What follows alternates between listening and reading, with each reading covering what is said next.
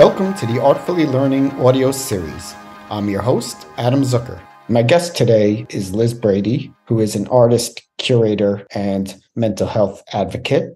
She's based in the UK. Lizz founded an art collective called Broken Grey Wires, where she curates exhibitions that deal with themes related to mental health and identity. Lizz's work is focused on changing the narrative around mental health, both in terms of destigmatizing mental health, as well as creating spaces for people to look at art, talk about art, and experience artistic moments in ways that help them de-stress, handle trauma, and maybe cope with other experiences that they're having. One of the things that Lizz is addressing is making arts and cultural spaces more comfortable and accessible to neurodivergent audiences. Her recently developed Mad Manual is a toolkit that provides resources and inspiring thoughts that help gallery goers feel welcome and engaged with both the artwork and the overall gallery environment. So welcome, Lizz. The first question I'd like to ask you is, how and why did the idea to create a mental health toolkit for arts and cultural spaces come about? Well, the initial idea came about in about 2017, and I was curating a show in London, and that was the first ever proper Broken Grey Wires exhibition. I'd had a few ideas about sort of helping or trying to encourage people to engage more with the work. It all sort of stemmed from my own personal experiences of being in art spaces and not feeling comfortable, having a lot of anxiety. And even though I am an artist, still not feeling like I belonged in those spaces. So I wanted to create something to help people that were experiencing similar things to me. And it sort of got put on the back burner a little bit. Just sort of general admin-y work, things like having to apply for funding constantly, millions of emails every day. And it was only really the last year that I applied specifically for a research grant to develop the toolkit and started to work on it further.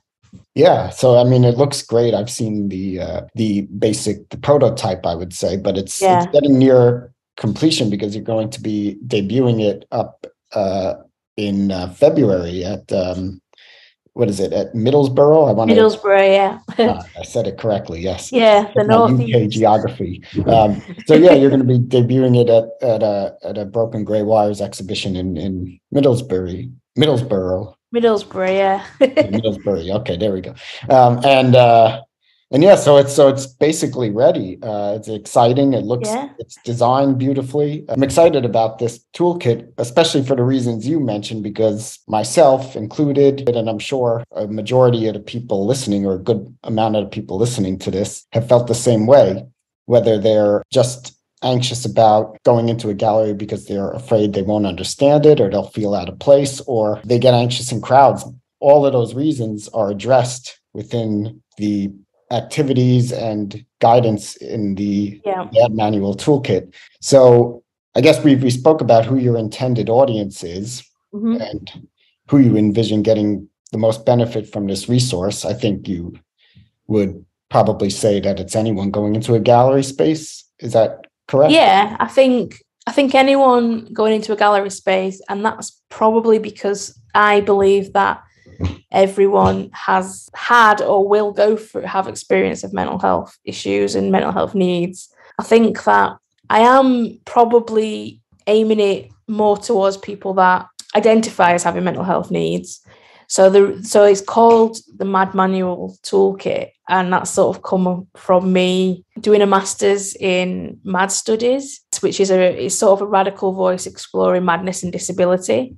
So it's like listening to people that identify as mad and then learning about historical and contemporary madness and creating safer spaces and better support networks for communities. So I've not been on the course that long, but from what I've learned so far, it's become apparent that it's important to me to sort of use the word mad and not be apologetic about having things focused for people who identify as mad as well. It's like it is for everyone, but it is specifically for those who identify as having a mental health disability. Sure. I think that's very important to make that distinction. And neurodivergency is a very broad spectrum too. So exactly, yeah, definitely. People who might not identify with it specifically have experienced it, and I would say more often than not would identify with it if they had the vocabulary behind it, which is something that the arts, especially Broken Grey Wires, is doing, is giving people that vocabulary. Definitely. I mean, it's also like with Broken Grey Wires, the work that I do, I do try to create like alternative ways to support audiences and also educating communities to care for themselves and each other. I don't know what it's like in America as much, but in the UK, like the mental health system is just on its knees. It's becoming apparent that it's up to us really to support each other, as well as protesting for a better system with the NHS and how the NHS can support people going through crisis. There needs to be more funding, obviously, from the government. But I do think, like, when I was researching for one of my essays on the MAD Studies course and sort of finding and discovering certain groups that were offering free tools, I guess toolkits, sort of pamphlets and self-help, sort of how to reduce harm guides and things. So that was quite interesting. And it's definitely sort of made me want to pursue that a little bit as well. So the toolkit will be free in this gallery space. And people can go and use it in any sort of art spaces moving forward after the exhibition that they visit with me. The prompts that you created are open-ended. There's several categories that you've organized the manual into, which gives gallery goers a lot of options and they can choose whatever prompts they relate to most. But can you give an example or two of some of these prompts and maybe the ways it could be used when someone's in the space? Yeah, so there will be like a sort of board where on like pegs there will be the activity cards, and you will come in and you will pick a folder that we've got, and then you can sort of browse through the activities. So there's mindfulness, writing, drawing, and movement. They're the 4 categories, and then there'll be 5 or 6 different activities sort of per theme. So, for example, in the movement one, there is a taking up space. So to feel connected to your surroundings when looking at the art, if it is safe to do so and without touching anything, try to expand your body to take up more space than it would be by just being still. In the mindfulness one, we've got focusing on your senses. So visualize yourself being in one of the artworks and ask, what can you hear, smell, see, taste, or touch, and write down as many as you can. So within the activity card that you pick up, there will be space for you to sort of write any findings, any ideas, thoughts, doodles, whatever. You can use that obviously how you want to do. And you'll also get a Broken Grey Wires pen in your toolkit pack. So yeah, there are a couple of activities that will be available for people. It's a tenet of art education. These things that you're mentioning, responding to these creative prompts, of course, is what we do in education. We give students or whomever we're working with the option. It should be open-ended because everyone engages with art differently. Exactly, yeah. And I think it's important too, we're talking about neurodivergent populations where there's a lot of both stigma around neurodivergency in the arts, as well as neurodivergent people having different experiences in gallery spaces, right? But you're giving people the option to interpret things in their own way and time. So I think one of the things too that you've done in spaces and you are continuing to do is give people room to take a breather from the actual artwork itself, which can be sort of upbeat work, but it's still very serious themes. Can you talk about your curatorial vision of how you really incorporate so many different interdisciplinary works that talk about identity and mental health? And also then we talk about the ways you break up the space nicely and have these relaxation zones and places for people to maybe fill out these toolkits in a place where they can be, at peace and calm? Yeah, well, the sort of the chill out area in this upcoming exhibition, it's going to be called the comfort zone. So it's going to be a space for audiences to sort of relax and reflect on the artwork and the exhibition topics.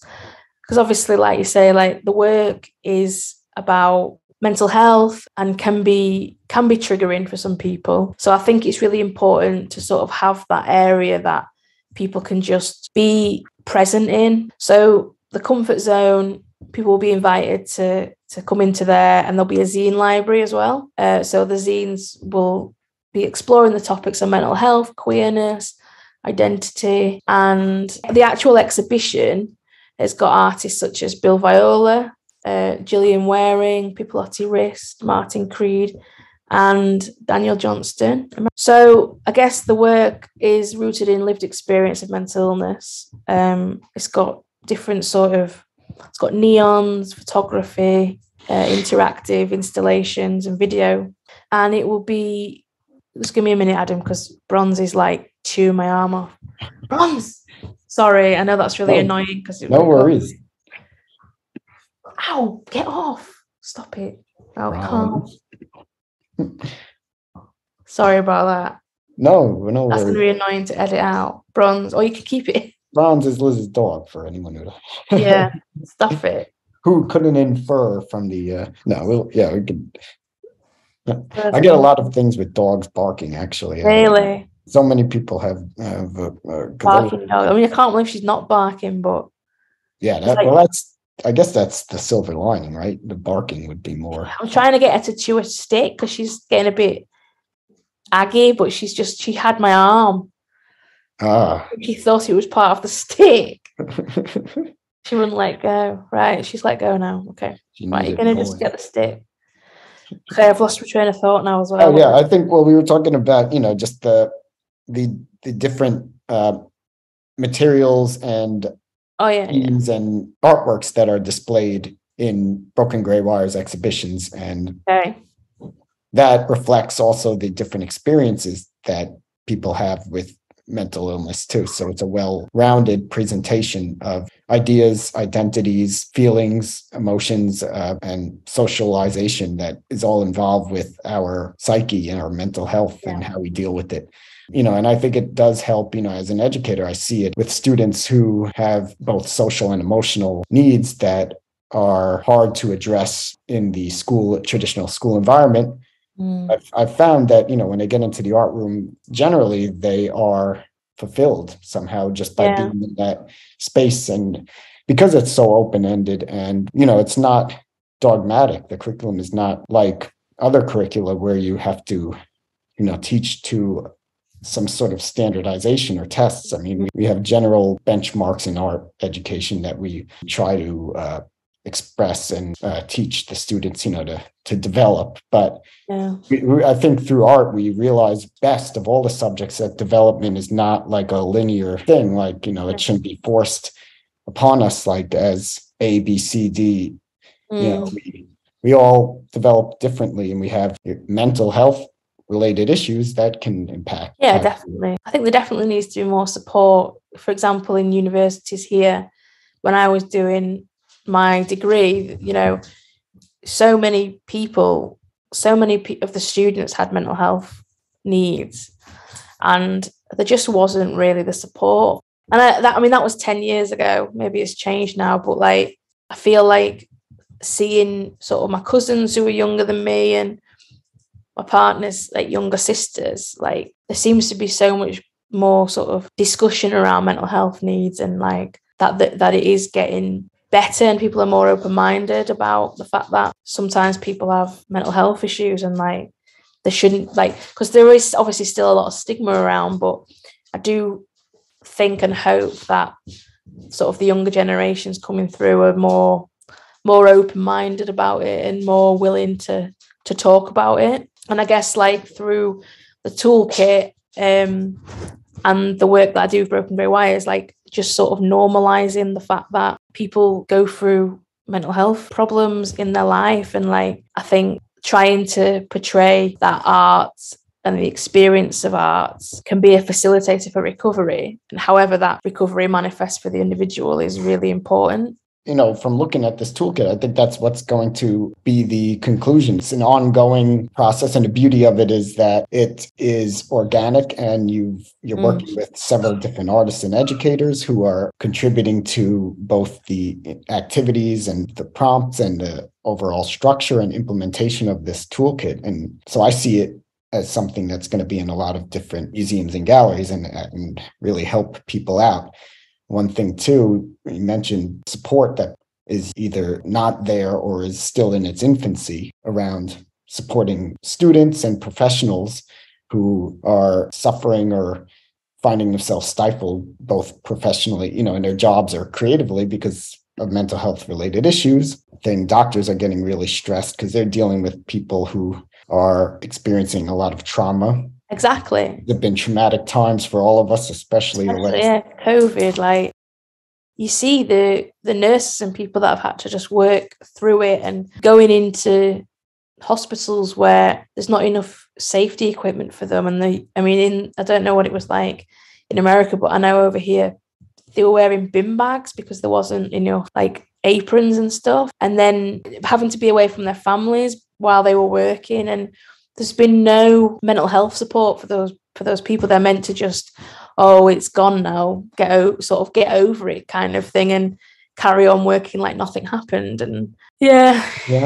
I think that trauma, it's definitely the same here, if not worse. Probably this on the same scale. We both had terrible leadership through it all, unfortunately, where, again, it's one thing, it's not listening to the actual people who are, the disabled community has been ringing these alarms for years, sounding for years that, things are not right, the infrastructure is not in place, there's people that are going to suffer if a cataclysmic event happens that we're not ready for on a wide-scale societal level, and that's what's apparent. But the silver lining and the good news, if anything, is what we're talking about here now, is that the arts have really, studies have shown, have helped. Medical programs are making it requirements now for medical students to learn about the arts, analyzing the painting. It helps you become a better observer. You're more in tune. And some of the exercises in the toolkit do that as well, getting in the mindfulness exercises where you're actually just spending time looking at a work. Yeah. Really just getting in tune with how that work makes you feel and not even responding to it right away. You're just giving people the time to just sit there. And I think that's something that carries over into general society and how we operate. Just having that moment to relax and to look at an artwork, it helps you escape from some of the burdensome realities that you may be facing. And then using that relaxation and that inspiration to help better the situation you're in. So you're creating this better reality through looking at works of art and letting yourself become inspired or just respond to it freely without any judgment. Really, that's key of what art can do. And that's the benefit that I see from the Mad Manual among, obviously it's going to be very personal for many different people. Yeah, I agree. I think that it's, we sort of touched a bit on it earlier, where it's giving audiences the tools to use these activities in other spaces as well. So it's sort of giving them the autonomy to choose the activities firstly, and then supporting them to make their own decisions regarding their health. And I think that's what is so important, like at the moment where I feel like the government are not doing that for us. And I think it's like creating those kind of spaces where people can come together and meet like-minded people and look at art, and like you've got the comfort zone where they can go and chill out and read zines if they want, or just bring a cup of tea in and just chill out in that space. There's no requirement, there's no necessity for them to do, like there's just nothing. They can just come in and relax, especially because it's going to be cold. We're going to have heaters in there as well. Yeah, that's necessary as we're heading into this long dark winter ahead of us. Mental health is going to be on the precipice of that. Because you've obviously got like seasonal affective depression as well, like it's seasonal affective disorder.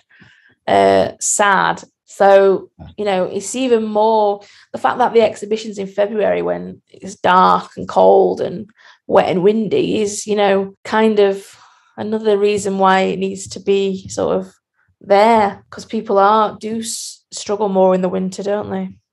They do, yeah. I mean, and right, and it gives them something to do, as you said, space to go to, sort of a tranquil way of getting out of the house, getting out of their framework of their frame of mind too, that can be in some ways stifling, and entering this welcoming environment, and sometimes that one little experience in the day is just what someone needs to get out of something that could have been lasting for months, and hopefully it sparks continued interest and becomes sort of like a cognitive behavioral response to future mental health crises that people will be experiencing. They can use the examples in the toolkit and really harness their inner artistic mindset to feel at ease, feel calm, and channel that stress and anxiety into the act of creating and responding, or just looking and interpreting and